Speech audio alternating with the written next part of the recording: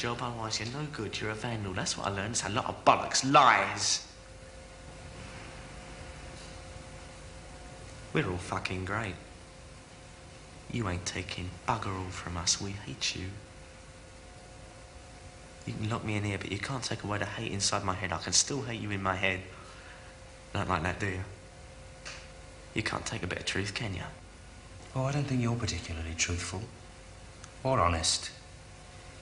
Now you lie with the best of them. You go out thieving, and that's not particularly honest.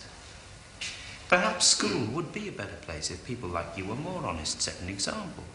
You really believe all that, not nicking from school, not nicking from the local packy sweet shop bit, don't you? That's being honest, isn't it? Yes, it is. You don't really want me to be honest, do you? Yes, I do. Well then, honestly speaking, I don't think I can honestly keep the peace while I'm incarcerated in this shithouse. Or any other shithouse. Contract or no contract. So there's no point in saying I will, is there? How's that for honesty? Yes, but where's it getting us, Trevor? It's not getting us out of this bloody room. See, you can't take it, can you? It's the same when I was at school. I said when I was bored, when I didn't want to do a lesson, when I wanted to have a fag, when I wanted to tell the teacher to fuck off.